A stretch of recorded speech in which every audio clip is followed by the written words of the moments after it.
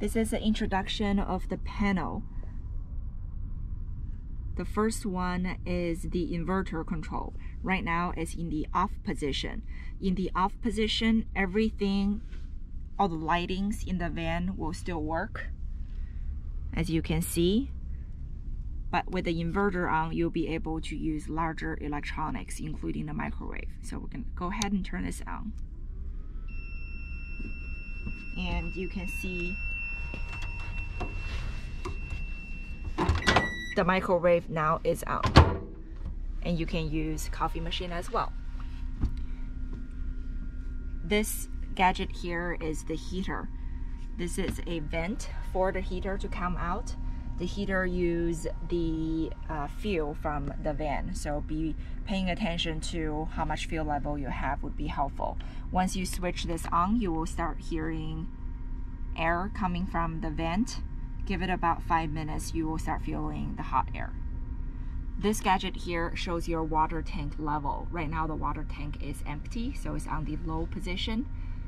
This enables you to monitor your water level if you need to fill up. This is the dimmer and light switch control.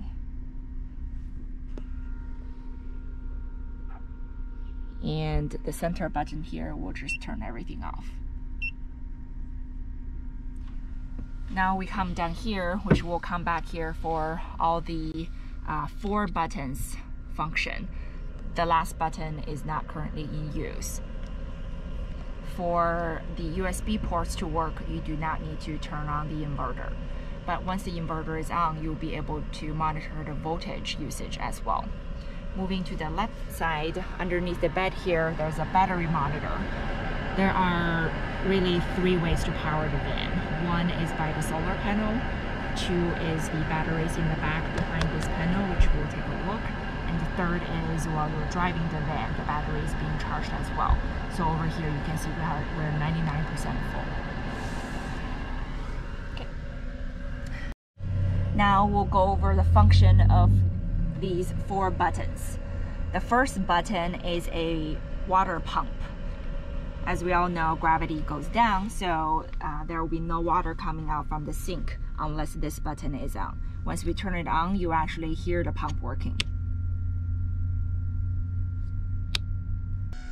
The third button here, we don't really use it in the summertime.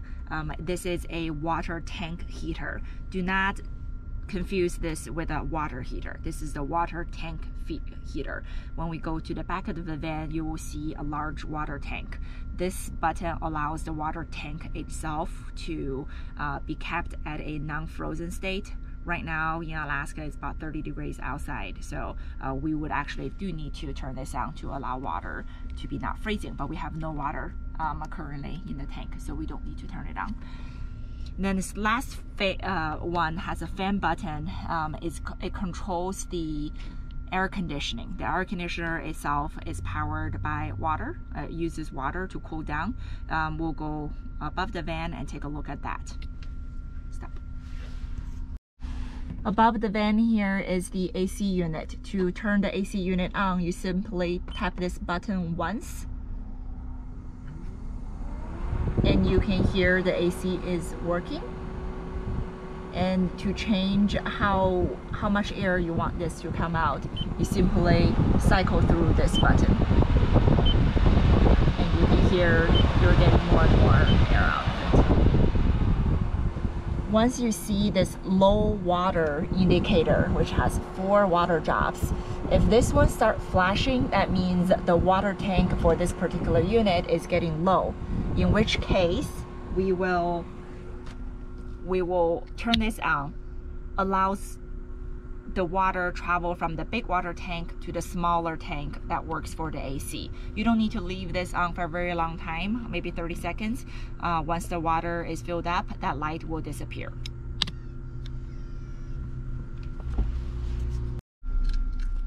This small control is normally kept next to the control button panels. This one controls the back fan right here. If you have the AC fan on, if you turn this one on as well, it will create a circulation. To turn it on, simply just tap the A button once, and you will hear it start working. Sometimes this panel is loose and the blade stops working. You just need to gently hit it 1 or 2 more times. The fan will start working.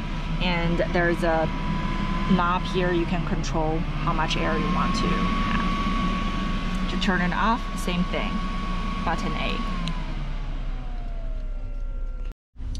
This is the fridge and freezer.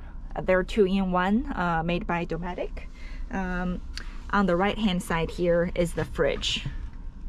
It is always on because it's connected to a 12-volt connection. The inverter do not need to be on for the freezer and fridge to work. This is the freezer side, and like I said, the inverter can be off and your fridge and freezer would still work. Here, let's talk about filling up the water. There's a water hose come with the van. When you need to fill up this water tank, you just need to connect this end through here. Okay. And connect this end to your water source. Once the water starts flowing, when the water hose is connected, make sure this is aligned to allow water travel in. This is the closed position, and this is the allowing water to travel position. Start filling up. The trick of that is when you can see the water is coming up, you need to get this included piece of tube that's normally stuck on the side of this. You need to stuck it in here, connect it here. This allows, when the water is filled up to a certain level, water will start coming out from here. So it prevents you from overfilling this tank. And you can just disconnect. There will be water coming out from here. So it'd be really nice if you have like a towel or something to help that. To take an outdoor shower, there are 2 things you need. One is this blue water hose that comes with it. Just simply flip this open and align this in. There's an alignment. And the second part you need is opening this one up. This is a outdoor shower tent. You'll be able to prop it right outside the van and take a shower. To use hot water, we mentioned earlier to do not be confused with one of the buttons on the panel. That is to heat this big water tank to keep it from freezing. This small unit is to allow you to have hot water shower from the back of the van and also the front of the van from the sink. You don't need to do anything. This is 24 hours on demand. If you want it to be hotter, you can always adjust this into max. I always leave it in between ideal and minimum because it does get hot very fast. This is how we drain the water from the gray tank below the sink. There is a, I think it's a 5-gallon or 8-gallon gray tank under the sink. So when you're in a place you can't really dump the water, you can close the valve and all the water will be saved up here, and you can actually see the water lines about here right now. Once it gets a little bit full, nothing will happen. It just, you will start seeing more water in your sink. And we will show you how to drain that little tank right now. So let's open the water. And the valve is actually closed right now. And you can see the wastewater keeps going up. And now I'm gonna close it. And we'll show you how to drain that tank. So right below, on the lower corner of this table, we put a sticker here. It says sink dump. And you don't really necessarily need to see it. You can just use your hands to fill it.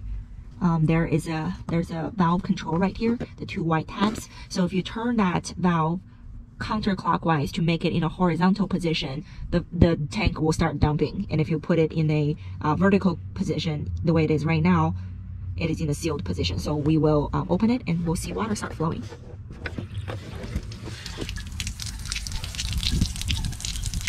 And now I'm going to shut it off. Same valve, I'm going to turn it clockwise for half a circle. Same valve, clockwise for half a circle. And we'll see the water stop flowing.